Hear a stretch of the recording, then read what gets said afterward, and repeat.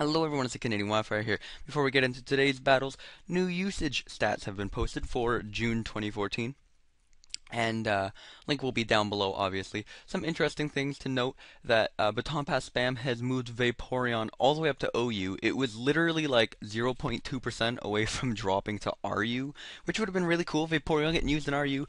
But nope, fucking Baton Pass just grabs hold of it and brings it all the way back up to OU. So sorry Vaporeon, you're going to be useless for a long time to come.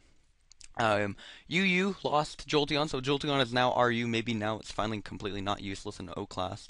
And the really cool thing, if you look here down at the bottom of the RU statistics, well, these are the things that will pull Pokemon out of NU, regardless of whether they're broken or not. If they're used in a higher tier, they're no longer NU. Let's look at some names here. Virizion, it is now RU by usage. No more Virizion in NU. Durant, no longer in NU. Doublade, no longer in NU. Shuckle, no longer an NU. 4 of the most cancerous Pokemon in the tier. Boop! Goodbye! Goodbye!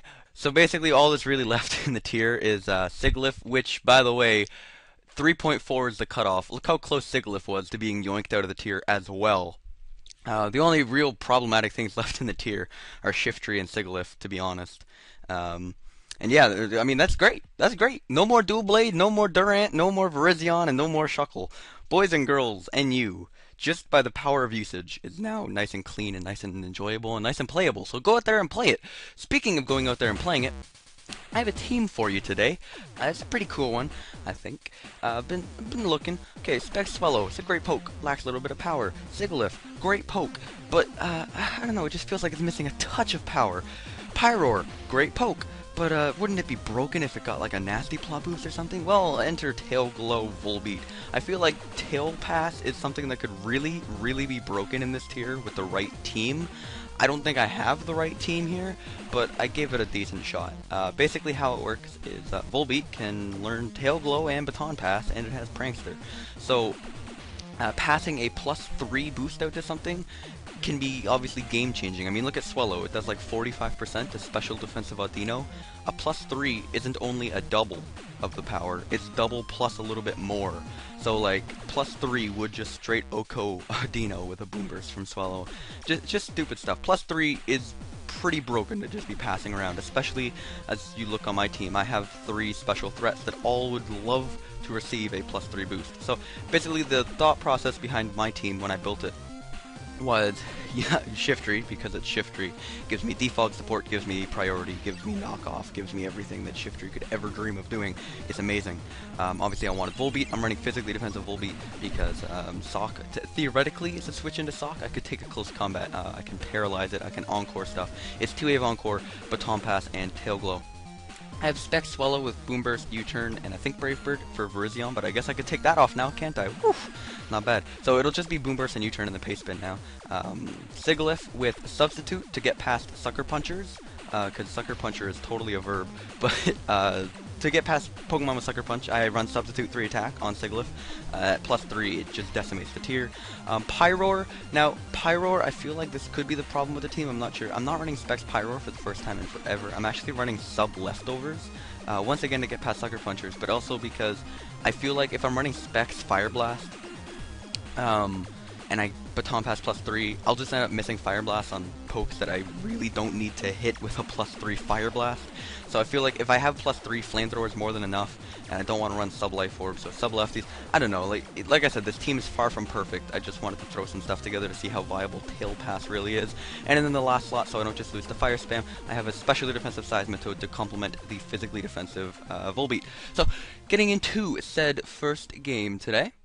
He's actually going to lead with Audino, as I just lead Shiftry. Knockoff is going to cripple the Audino, well, kind of cripple the Audino. It's going to prevent Lefty's recovery. And first turn, instead of setting up rocks, if Audino even gets rocks, I think it might. I'm not sure. Probably doesn't. He's going to knock me off, which is fine. I'm going to go right out into Leodan the Ladian. As he doubles out to Exeggutor, I'm fine with staying in and sacking this thing, because he does have a Rabbit Spinner, and Exeggutor without its berry is great, so I'd rather knock that off right away. Third turn in a row, I'm just going to hit him up with the old Gen 6, knock off the Weezing's leftovers so that he can't recover as much. Then I'm going to defog away the Toxic Spikes because I don't want stuff being poisoned, and he's going to kill me with Sludge Bomb. That's fine. I bring in Swallow, no Guts, no Glory. And he thinks I am physical, so I'm just going to be able to kill off the Weezing. No T-spikes for him. Dual Blade comes in, thinking he's safe. 44 plus 44. He does kill me, but Dual Blade is no longer a problem, as I can just go out to the old Royalty, spelled wrong, because I'm really stupid. And he's going to switch out, not quite, like, I don't know, it was such an obvious switch that I was kind of upset for him for doing said obvious switch, but it's fine. I'm going to predict the Stealth Rock and go with the old Beat Block Galaxy, but he actually goes to Aldino, which is also fine, because what it allows me to do is go out into the old Pyro at +3. He protects as I set up a substitute, and that's going to be the game. that's just the game. I mean, looking at the rest of his team, obviously I OHKO literally everything on his team at this point with the correct corresponding move. And +3 Pyroar behind a sub is not something to be taken lightly.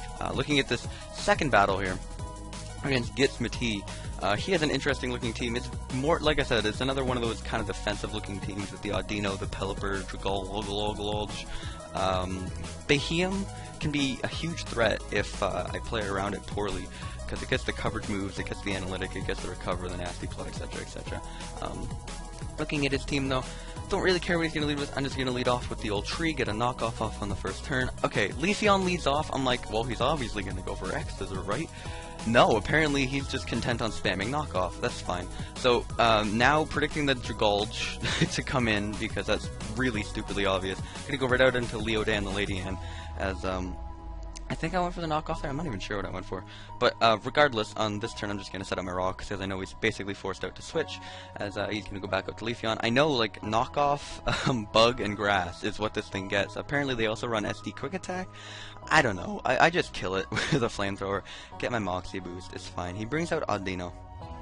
And at this point I'm like, okay, maybe I can just go straight for game, as I'm going to bring out Volbeat. As he passes a Wish out to his Harmoldo, I try to Encore him in to the thing. I'm predicting maybe a Rapid Spin, maybe a Stealth Rock of its own, and I can try to take advantage of that. Maybe a Rock Blast missed, maybe a 2-hit Rock Blast, but no, not only does he just kill me with Stone Edge, but he also carries the Aqua Jet, so Pyro just dies. And at this point, I'm pretty scared. I feel like I'm just going to straight lose. I lost to Volbeat, and this team is basically based around Volbeat.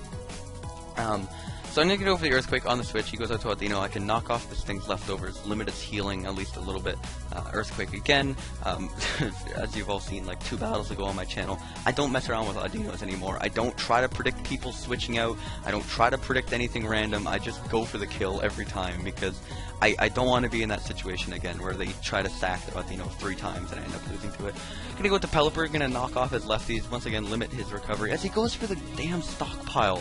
I don't even have Toxic on this thing, I don't have Toxic on this team, I'm scared.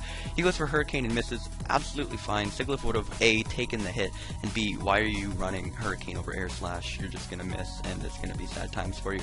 Leodan the Lady Anne is easy switch into this Armaldo, no matter what he wants to do, whether he wants to spin, whether he wants to set up his own rocks, I don't really care. He's gonna Earthquake, goes back out to Pelipper. Once again, pretty safe switch back out into the old Sigilyph, as he just decides to get rid of the rocks. I'm going to Air Slash on the switch as he goes out to Audino, and little does he know Psyshock is just going to kill him, because he's most likely special defensive. This is why we carry Psyshock, ladies and gentlemen.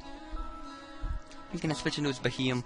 I know Shiftry is an acceptable switch. I highly doubt that he's going to pull out the Rogue HP Fighting and kill me on the switch, so I'm going to be able to knock off again, get off some decent damage on the Pelipper, switch out into the Swallow, and he misses another Hurricane. Once again, it would have killed, to be fair, but Air Slash wouldn't have killed, and if you don't want to miss, just run Air Slash, man.